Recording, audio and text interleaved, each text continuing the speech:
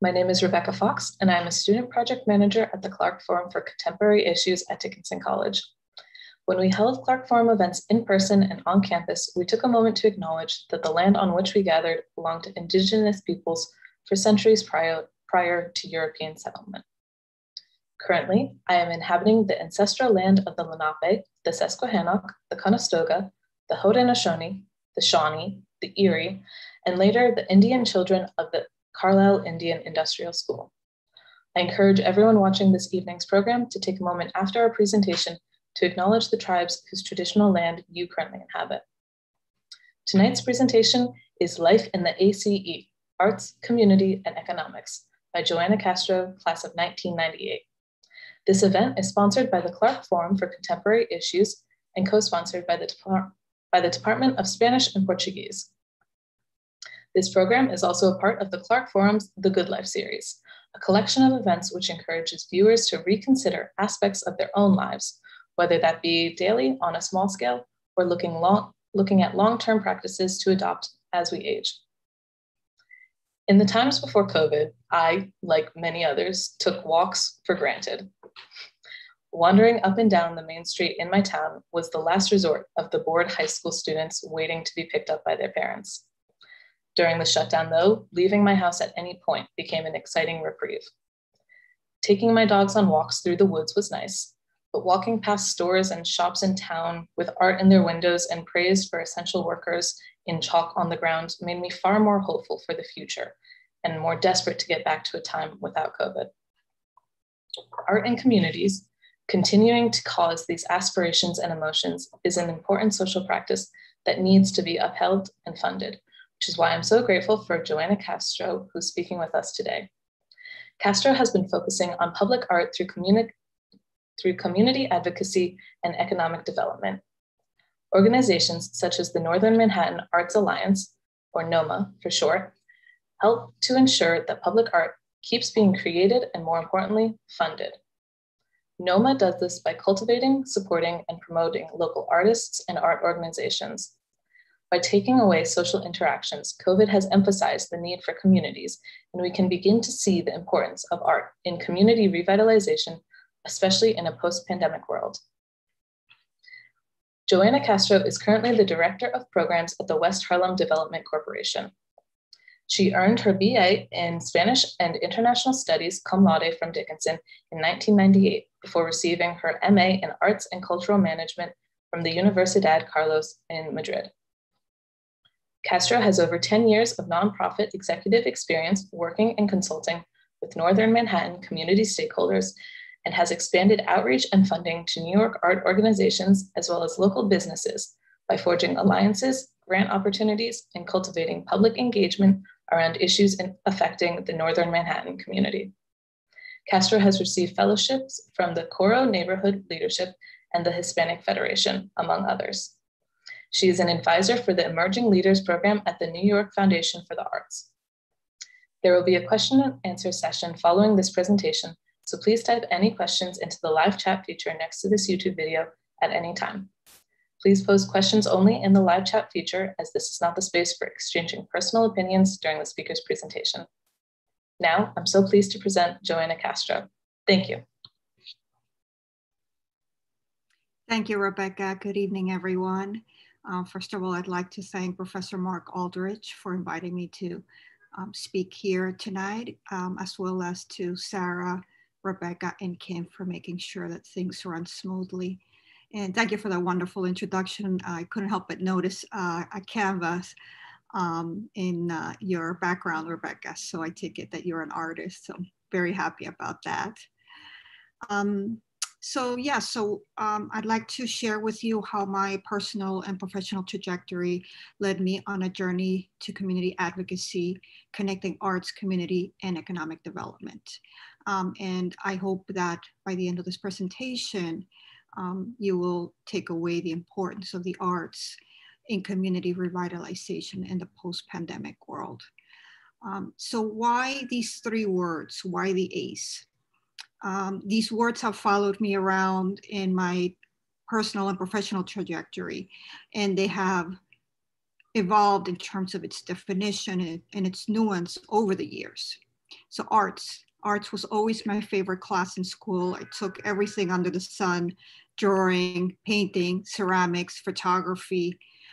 Yet my parents led very traditional careers. My mother was an ESL, English as a second language, retired teacher, and my dad was a computer engineer. So there was no one in my immediate family that was an artist or who led a creative career. I did have, and I have a beloved aunt, Aunt Isabel, who is a retired pharmacist and was a landscape painter by night or on the weekends. So I knew early on that the arts would not be part of my professional calling. And I knew right when I stepped on campus in Carlisle that I wanted to double major in international studies in Spanish. So I decided, okay, let me take an art studio class freshman year, and then senior year, I audited an Italian Renaissance class. In terms of community, so the C and the ACE, I want to make reference to one of the words that I heard as soon as I stepped onto our beautiful campus in Carlisle, regards to the student-professor ratio and the different communities that became part of my day-to-day, including from my majors, the different clubs I was involved with, and how these clubs and communities evolved and expanded over the years. Here I can't help but put my IS hat for a brief moment and be reminded of the French diplomat Alexis de Tocqueville, and whose analysis of the young nation and making reference to our penchant for committees, which I think now we could perhaps translate to communities. And the last part of the acronym for ACE, E, economics. I must admit, economics was never my favorite class. So if Professor Fratantuono, who was one of my IS professors, if he's hearing this, I hope he covers his ears for a brief moment. I did look at economics more from like a personal point of view, growing up in a bilingual and bicultural home, understanding that inflation was not a good word, that it would hamper family visits to another country. And that was pretty much it. And really it wasn't until senior year that I had one of my aha moments when I became a member of the finance committee. For those of you who might not know, the finance committee is an arm of the student senate, and its mission is to fund clubs, organizations on campus. So here I realized the importance of not only being involved in clubs or entities that I liked its mission, yet I found also important to be in the room where it happens, as a famous musical once said, and I'll make reference to Hamilton a little bit later on in my presentation. So I'd like to share my screen with you. So my presentation is going to be divided into different chapters. So here's chapter 1.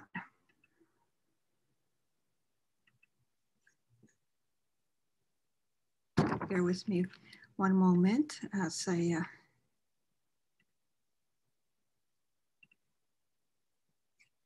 there we go. So I think you should be able to see chapter 1, as I like to call it, my Málaga. So this is Málaga. Málaga was where I spent my junior year abroad. And now I'm going to talk about the arts, the A. It was a year of firsts for me, my first trip to Europe, my first arts internship at the Picasso Foundation. So here's the image. So right behind Picasso on the corner here is the Picasso Foundation, which is where he was born. And perhaps more importantly, it was the first time I saw arts managers in action. This experience was pivotal as it planted a seed for me in a career in the arts, something that I had not believed possible until then.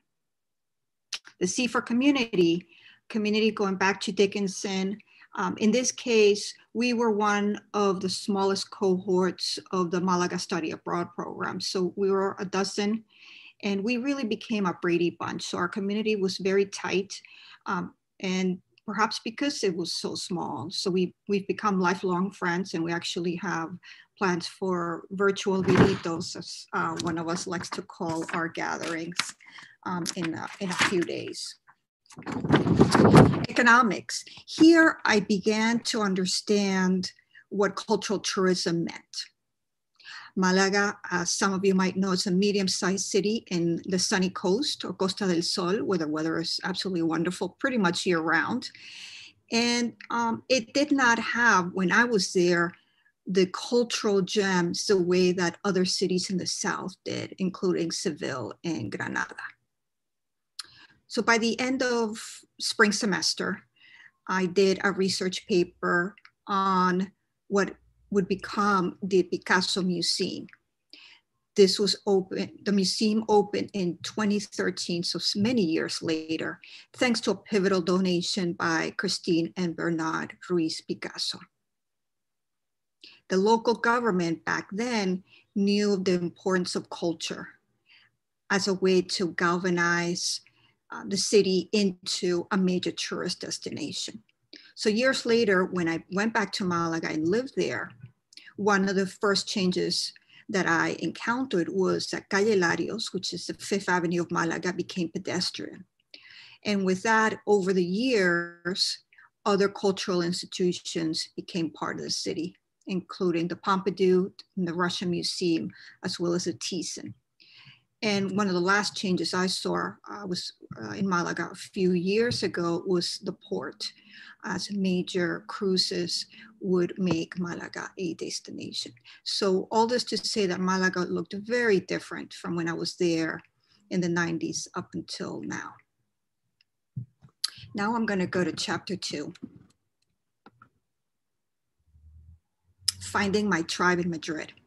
So after working and living in my beloved Malaga, I decided it was time to take the big leap and move to the big city, move to Madrid.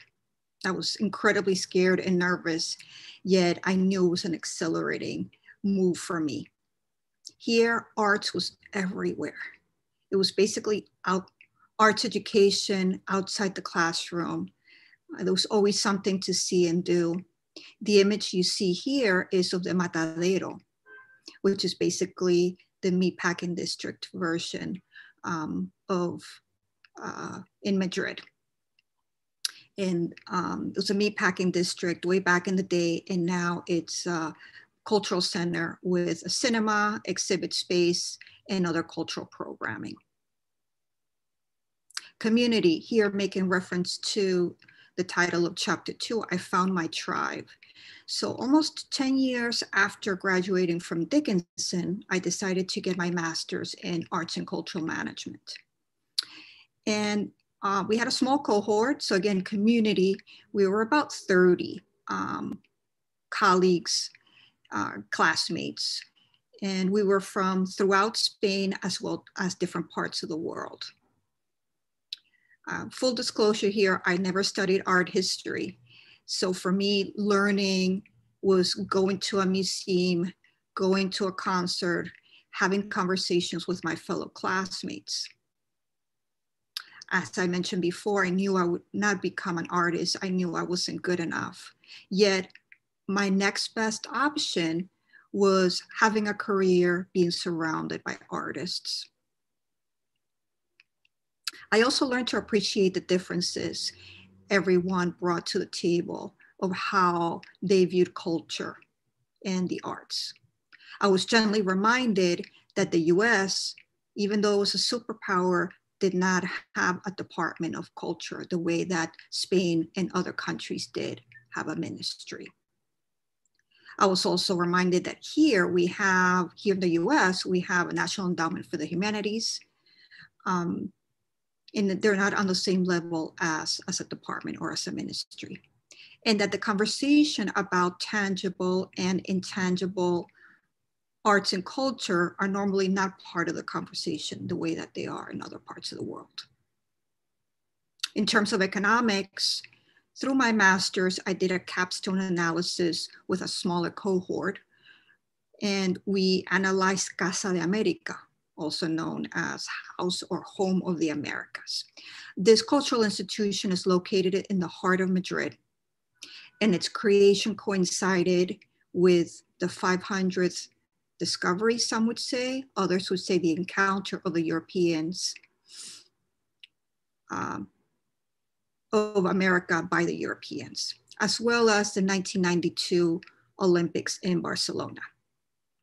The mission of this cultural entity was to strengthen the relationship or the bridge between Spain and the Americas.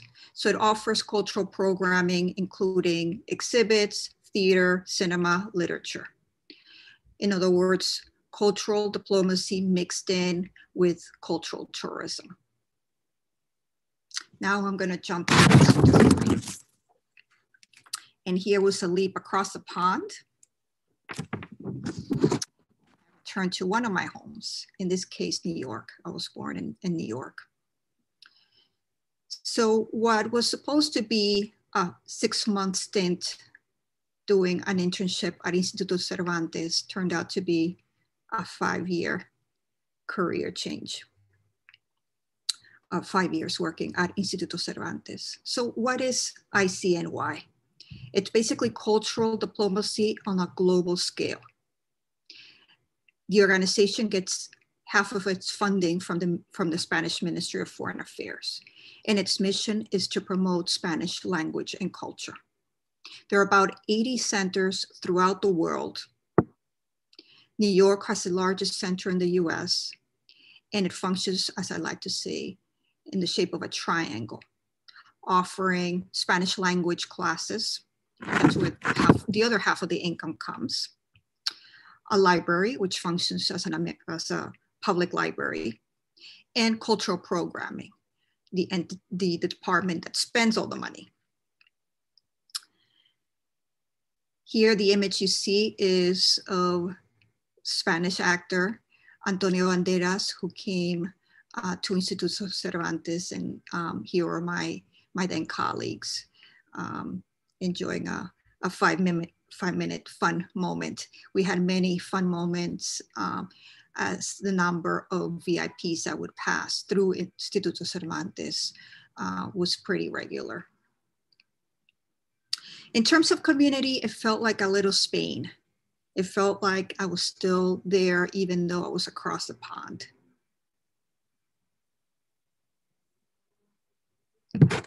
I also want to share that the Dickinson Malaga program took place at Instituto Cervantes a few years ago.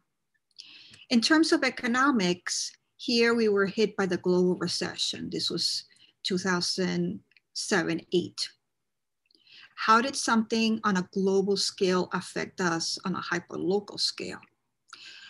Simply said, number of folks who normally would register for language classes stopped coming. And so what we had lived through 2007, the vacas gordas, or the fat cows, became the vacas flacas, the skinny cows. Expenses had to be streamlined, as well as funding from our headquarters in Madrid was also cut. So this meant that lavish receptions were not taking place, that guest speakers from different parts of the Spanish-speaking world were not coming in the same way. The printing of catalogs was also streamlined. So the global recession made us think that we could not continue the European model of culture is a right and the government will basically fund it. Elements of the quote unquote American model came into play, meaning using certain parts of a historic building where the Instituto Cervantes is headquartered here in New York for rentals, more sponsorships, more collaborations that shared expenses for cultural programming. So moving from my beloved Brooklyn, I took the A train uptown. or as some of us call it, upstate Manhattan. As some of you might know, Taking the A Train is a famous Duke Ellington song. So I moved to upstate Manhattan, also known as Inwood, when I became program director at NoMAA, the Northern Manhattan Arts Alliance, which is an art service organization that promotes, cultivates, and supports the works of artists and arts organizations in Northern Manhattan. So going back to ACE, or the A, arts was part of my day-to-day. This was a very sweet time in my life, being surrounded by artists, their influences, their creative process. Part of this rubbed off on me, encouraging me to be creative, something that I thought that only artists could do. This allowed me to think outside the box, not only in programming, but also just troubleshooting everyday situations that would come up in the office. In terms of my IS major, I also connected with US diplomacy and the ripple effect it would have on immigration, particularly uptown. Uptown is made up of a plethora of different communities, and the majority is Dominican. I was also reminded of freshman year or freshman seminar, reading In the Time of the Butterflies in Professor Alberto Rodriguez's class. The C for community, it was one of the first times that I felt that I was part of a community. I lived and worked in the community. I walked to the office on a nice day, and I just got to meet a lot of really cool people. One of my favorite times of the year is June, not only because it's my birthday month, but also because of the Uptown Arts Stroll, a month-long festival that started off as a pop-up, extended to a week, 2 weeks, and eventually a month. By the year 2019, about 300 events took place in a month. This is crazy, insane, and just wonderful. Also note, I was the only full-time staff at NoMAA. I was happy to have my wingman and wingwoman, my two colleagues, along with a group of consultants. The image that you're seeing here is from the 2019 stroll. This was the opening with many of the honorees as well as members of our board and my work colleagues. This was at the United Palace, a beautiful theater uptown. And you will perhaps recognize one or perhaps a couple of more people, including Uptown's own Lin-Manuel Miranda. Lin was receiving the poster for the 2019 stroll on behalf of In the Heights, the movie that had been filmed that spring and was scheduled to premiere last year. Unfortunately, due to COVID, it will premiere this year, so June of 2021, both in the theaters as well as on HBO. Here, economics took a different slant. It became hyperlocal again from beginning to end. Here, economics, because arts really is, I was able to see firsthand that arts was the economic engine of the community. When someone would ask me, what do you do? Depending on who it was, I would say I promote artists. Yet if I needed to be a bit more wonkish, I would say economic development through the arts. At the same time, I was acutely aware of gentrification and how it really felt like a tsunami of changes that we could do nothing about. Here, I'd like to invite you to have perhaps a shift and think of not that artists push or promote gentrification, that it's really more the market forces. The last chapter, chapter 5, my next leap. This is an image of the West Harlem Viaduct. So I recently became Director of Programs at the West Harlem Development Corporation in January, so I'm still a newbie. I am not here to represent West Harlem yet. I wanted to share with you what our mandate is. Community. So what exactly do we do? We're one of the first community trusts in the nation. And we were originated by, out of eminent domain, made by Columbia University on Manhattanville, which is just north of 125th. An agreement was made between Community Board 9 and Columbia in what is known as the Community Benefits Agreement. In terms of economics, just to give you a sense, over the course of 16 years, the West Harlem Development Corporation will be given $76 million along with other pools of money to redirect towards the community. Last year alone, we gave 1 million in grants, including an additional 500,000 in what was called the COVID-19 Impact Grant. So my duties are the RE-Grant program, the ARISE, which is a summer youth development program, as well as other initiatives. So as I begin to wrap up,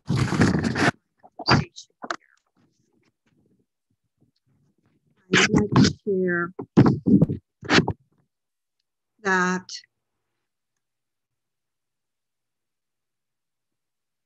give you a little bit of what's been going on and how potentially we can address it. So we know that Uptown, we know New York as well as Uptown was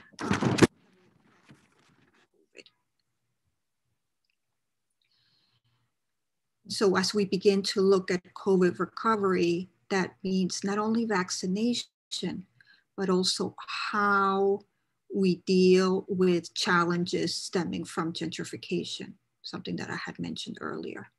We know that food and housing insecurity is something that has been exacerbated by COVID. On a deeper level, how do we address what many call the triple pandemic? Reckoning on race and racism, COVID-19, and climate change. Here again, I put my IS hat and I'm reminded of two other experiences that New York felt deeply.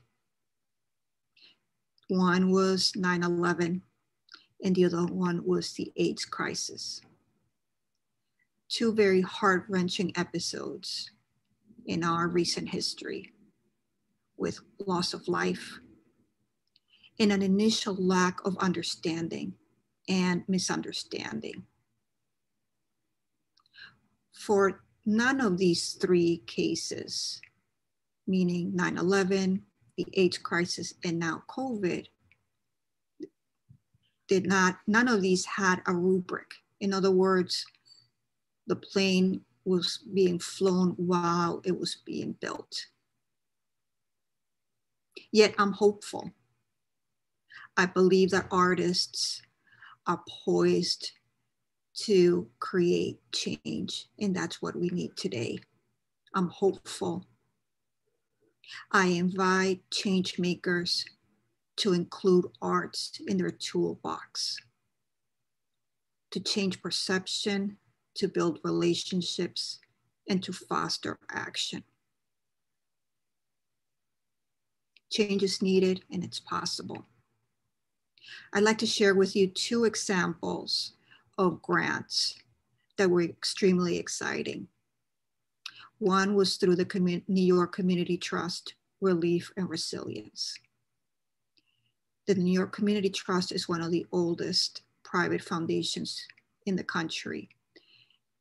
It partnered with many others, including the Ford Foundation, and gave out in a short amount of time last year, $110 million to 800 organizations, which is absolutely amazing.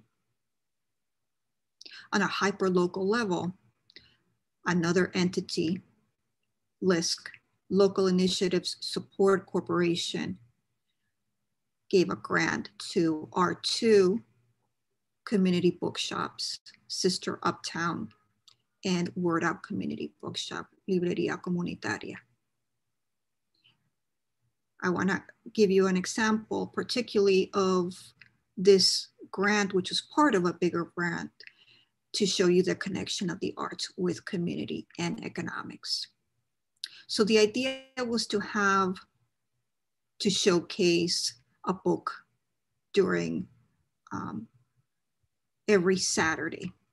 The way that they did it, and this was done virtually, was by showcasing a local author, showcasing a local artist and raffling his or her work, and showcasing a local business and encouraging folks to buy local.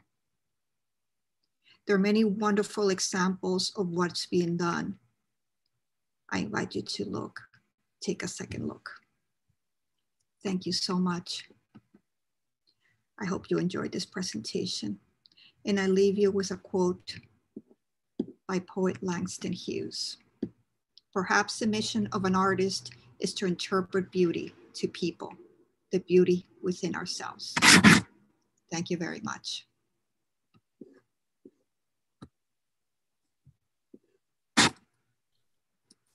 Thank you, Joanna, for that presentation.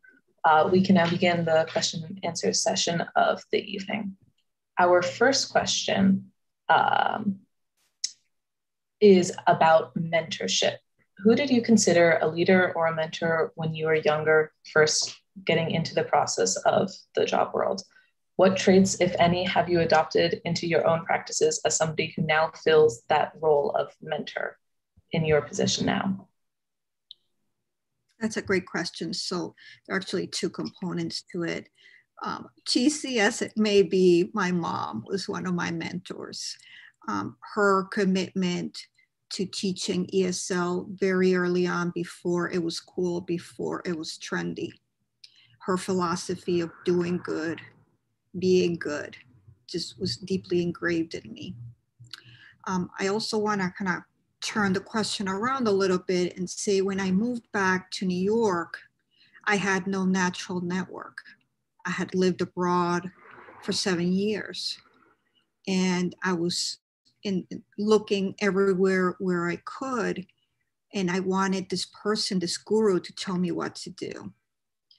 And lo and behold, over the course of several years, I realized that there would be no one person who could be a mentor. That really mentors are a cohort, or is a cohort of different people you meet along the way. Yet for me, it's been very important to make sure that I meet with emerging professionals. And so that's one of the ways that I do through NYFA, of having conversations.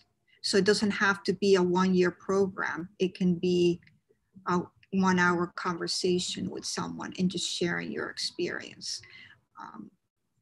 In terms of mentorship, I think it's also peer mentorship.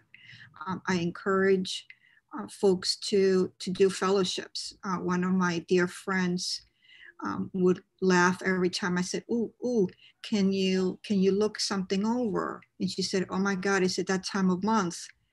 Are you applying to another fellowship? So over the course of several years, I did at least one fellowship a year.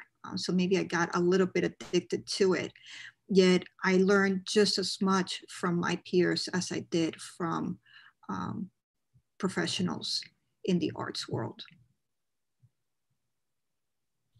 Fantastic, thank you.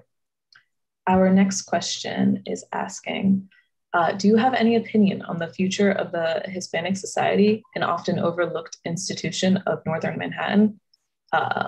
The new director says they must engage the local community, but their history in that regard is not strong.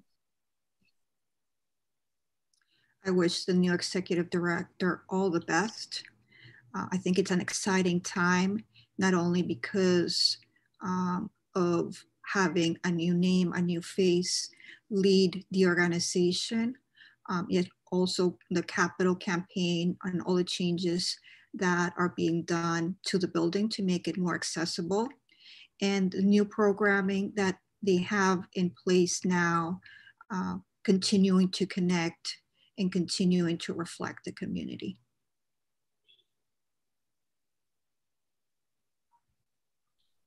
Great. During your presentation, you spoke briefly about the 2008 economic recession. How do you think that the recent troubles with COVID and sort of the economic recovery time, how do you think that that will impact the art community?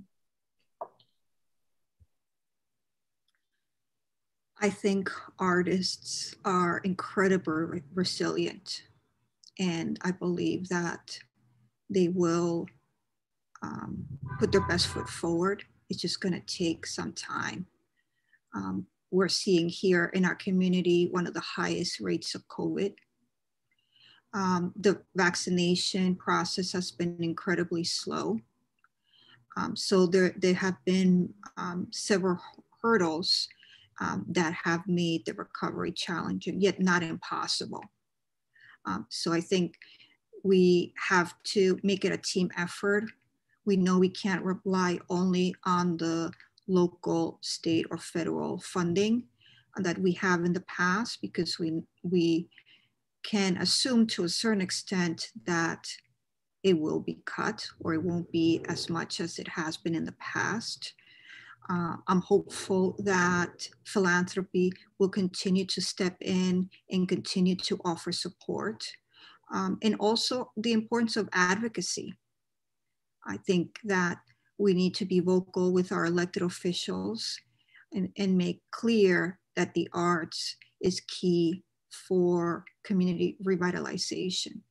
So is education and health, yet they're all connected. That leads perfectly into the next question from an audience member. This event is part of the Good Life series. How important is your work to your understanding of what it means to have the good life? Well, one of the things that I learned in Spain was enjoy life. Life is too short. COVID has provoked incredible havoc. Last year, on a personal level, was an extremely difficult year. So how to balance the craziness that sometimes falls in our lap with the seriousness of our mission of things that make us happy and make us do good things. I'm a strong believer that we have to have a mission in life. And I might sound a little preachy. I hope that that's not my intent.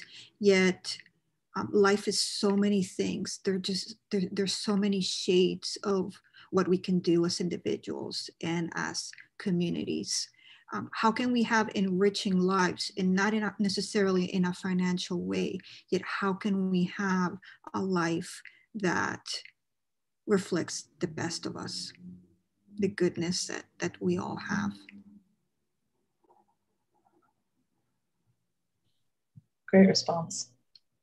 Our next question is, do you see any significant differences in the funding or appreciation of the arts between your experience in Europe, Malaga and Madrid, and the US, New York? Yeah, so I alluded to it a little bit when I was talking about my time in Madrid of the European model, and this is general terms, is very much the government will provide, versus the American model, which is very entrepreneurial. And I think at the end of the day, the ideal is probably a combination of A and B. The fact that we don't have a Department of Culture, I think, is incredibly sad. How can we be a superpower and not have the arts elevated the same way that education is? in the way that other departments are. Other superpowers have a ministry or have a department. So I don't think we're going to have a department anytime soon, yet I think there's been a shift in terms of day-to-day, how we view the arts, and how arts for art's sake maybe is one way of seeing art, yet I think there's been a greater appreciation of what artists do, which is to empower community, to reflect community, and to galvanize change. On the topic of community, can you speak a little bit more to how your experience as a Dickinson student has affected you later on in life, whether that be the liberal arts values in education or the community aspect of Dickinson's campus? So I went to a public school. I grew up just outside of Washington, D.C. And it was a mini UN. I had folks from my colleagues, my classmates were from throughout the world. And when I came into Carlisle, to our campus, I was just amazed at how beautiful it was. And I was just blown away. Yet I felt very much out of place. When I studied there, BIPOC folks, people of color, for lack of a better word, we were very much the minority. And it took a while to get used to, and it took a while to figure out where I wanted to be and how to navigate the water. So I think that was one of my life lessons. When people ask me, where am I from? I'm like, I'm American. I don't answer that necessarily, yet my kind of way around it is, do you want the short answer, the long answer, or the in-between answer?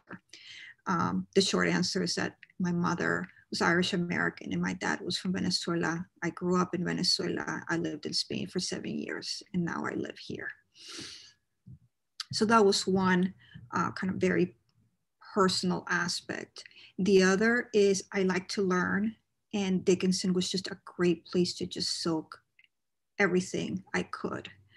I look back and part of me thinks, wow, how interesting that I double majored in Spanish and International Studies, which at the end of the day are two majors that have a little bit of different aspects. And I think that served me well.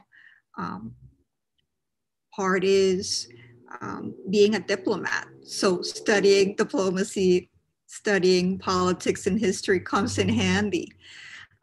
When I lived in Spain and when I moved to Uptown, understanding foreign policy and understanding who Trujillo was a dictator in the Dominican Republic, understanding the nuances of politics and how those are reflected also in art and in culture.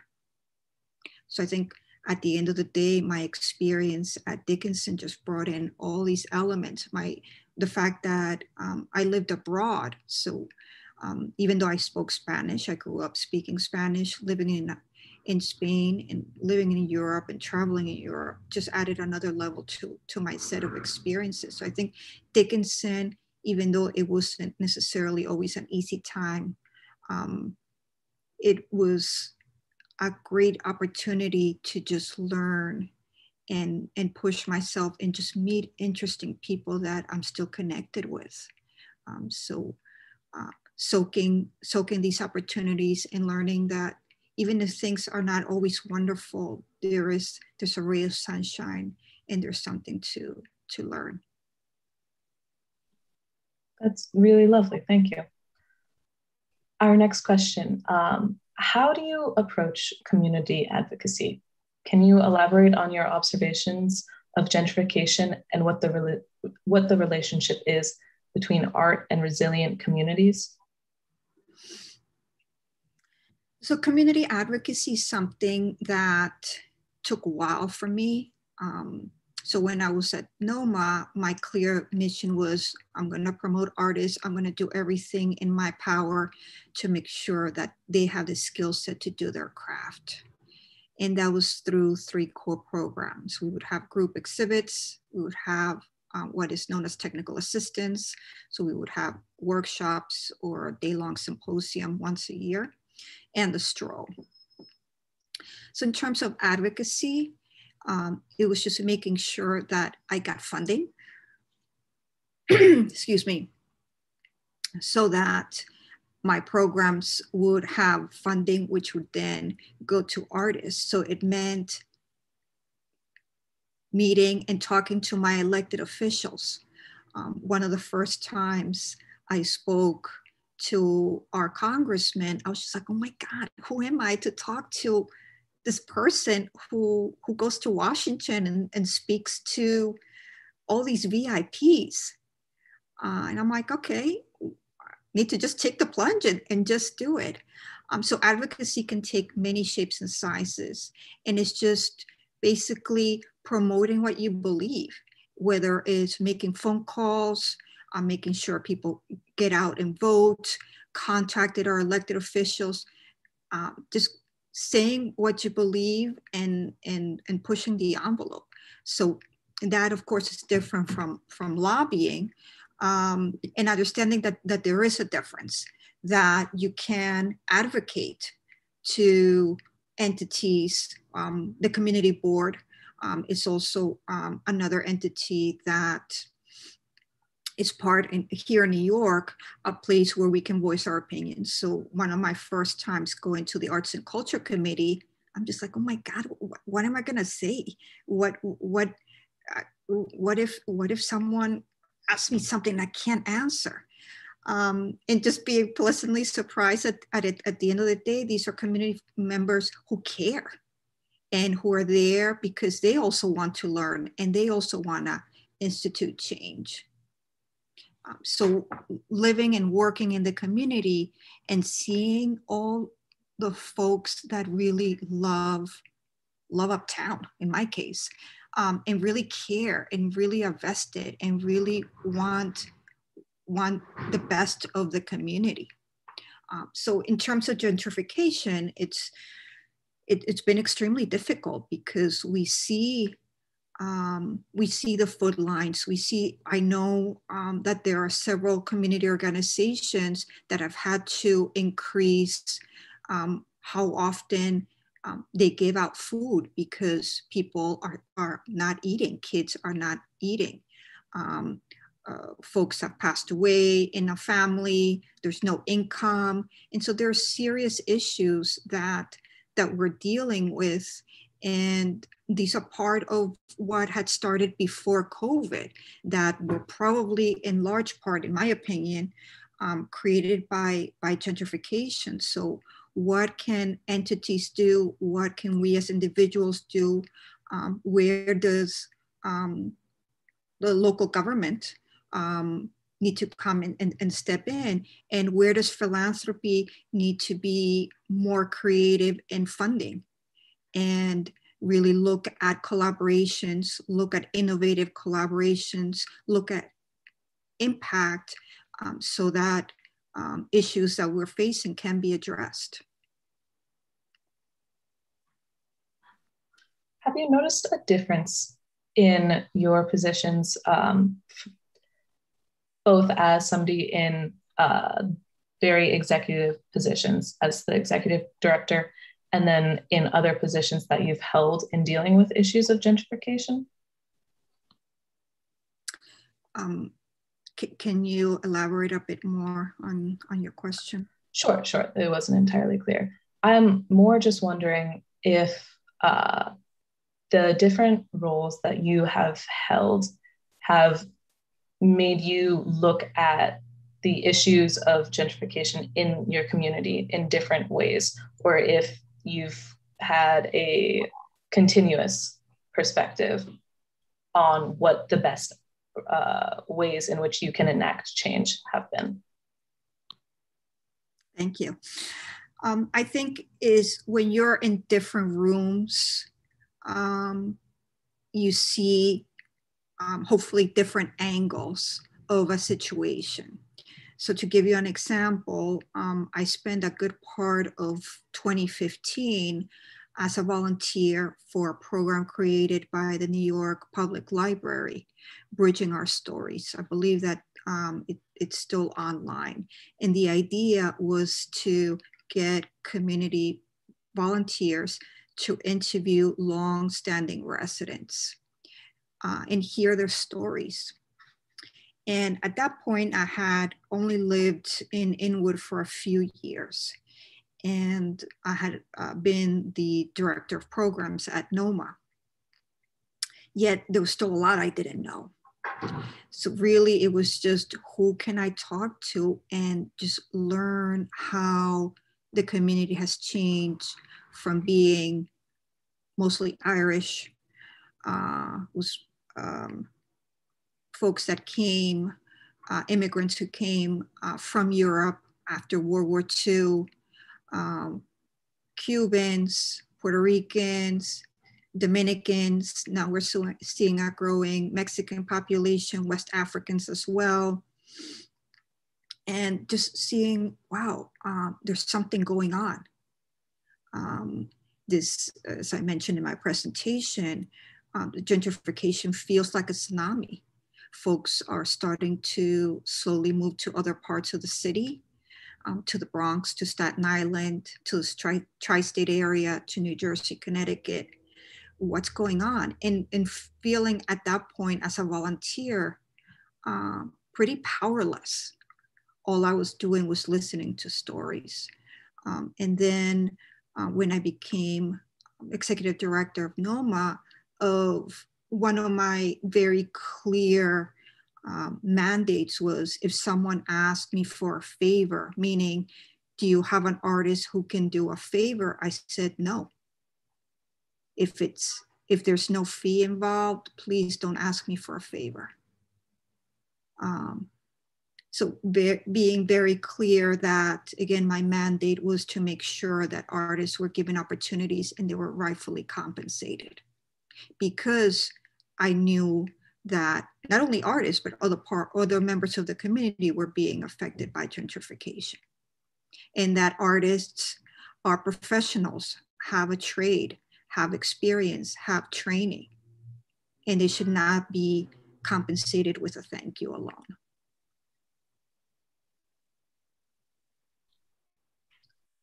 And that note flows perfectly into my next question, which is, what is your advice for young artists who want to use their art to help their communities or the public in some forum? My recommendation is reach out, get involved, find out what groups are doing what, volunteer time, whether it's phone banking or going to an event or helping out. Go to your community board, be informed what's going on, what's the pulse of the community, what's going on, what can you do, what do you feel comfortable doing, whether it's making a donation, big or small, with your time, financially. I get concerned, and maybe part of it is that I grew up in Washington and I grew up watching this is my nerdy side. I grew up watching Inside Washington and Meet the Press. I don't think there were too many teenagers, even now, who watch these shows. I get concerned when friends of mine say, I don't want to watch the news. I think we need to know what's going on. Watching 24/7, maybe not, but reading, being aware of what's going on, and being alert, and finding a comfortable way, whatever those means might be, to help and to feel part of the community.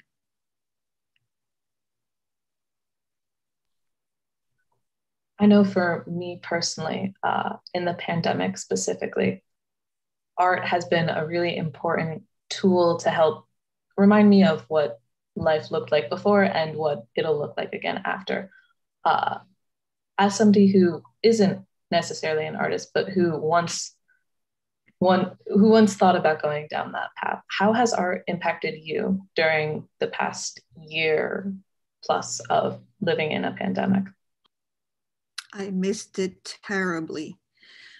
So when the lockdown began in New York, as many of you know, New York was perhaps the worldwide center of the epidemic, and the lockdown began. It was all Zooming, phone, email, and that was pretty much it. So in the fall, when museums started opening up, that was one of the first things I did. I went to the Whitney. I wanted to see Americana. Basically, it's an exhibit. I think it's still up. The Mexican influence on U.S. artists. I wore an N95 mask. I could barely breathe. I was incredibly paranoid, yet I knew I wanted to see the exhibit. Luckily, it was a rainy day. There were very few people, and I got to see, again, Diego Rivera and Frida Kahlo and all these wonderful artists that I very much like. So now I'm just going to as many cultural events as possible and making up for lost time. I miss not talking to artists. I miss not seeing art, not seeing live art. In the summer when things were kind of slowly, we were kind of, I guess, slowly coming out of COVID, one of our community partners, Broadway House and Communities, it's the parent entity, and they built the Sugar Hill Children's Museum of Art and Storytelling. And one of the community liaisons, who has since retired, created this project of these wood panels created by different artists. And so these wood panels were inside, facing the street, so that folks could walk by the building and see art. And we were just so excited to just see people who we hadn't seen in several months. It was all socially distanced. The reception was kind of hush hush and was promoted last minute, so a lot of people would purposely not come. And it was just kind of eerie. Do we hug? Do we wave? Do we namaste? What do we do? And so just on a social level, it really, it's, I think we're still kind of adjusting of what do we do?